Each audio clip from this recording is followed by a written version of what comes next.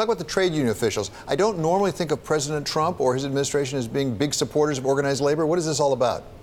They're not supporters of organized labor, but they frequently say they are supporters of the workers. Now, some of the top labor groups in the country and their leaders are gathered in the White House right now, including Richard Trumka of the AFL-CIO, as well as representatives from the UAW, Teamsters, and Workers of America, United Steelworkers of America. I spoke with a source who was working to put together this meeting, David, who said that infrastructure, one of the key issues expected to come up here.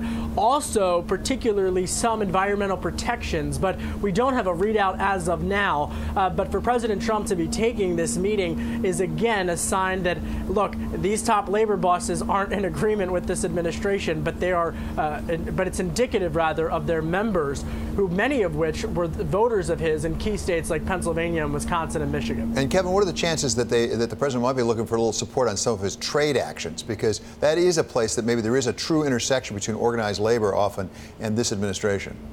So I put that question to this very same source, David, who told me essentially that on the issue of NAFTA, which now appears to be ending its renegotiations, as well as to have the United States not withdrawing from it, another potential topic to come up. But the issue becomes what significant changes or alterations would be made to it. And you're absolutely right, particularly with steel.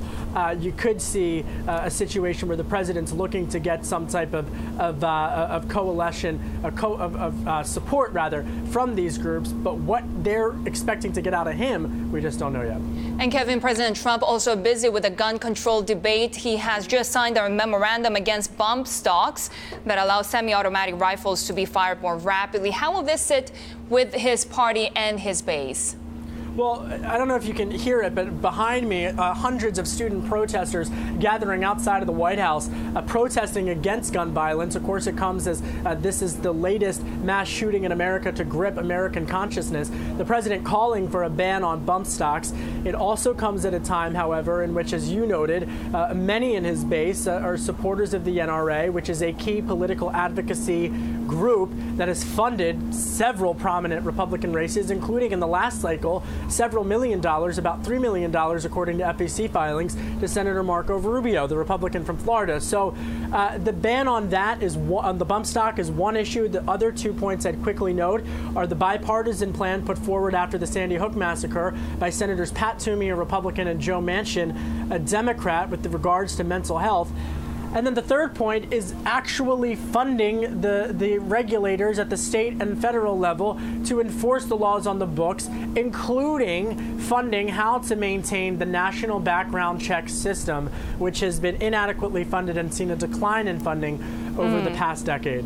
And background checks also for security clearances at the White House. We know that Chief of Staff General Kelly has ordered an overhaul, and we are hearing that there could be some problems with Jared Kushner.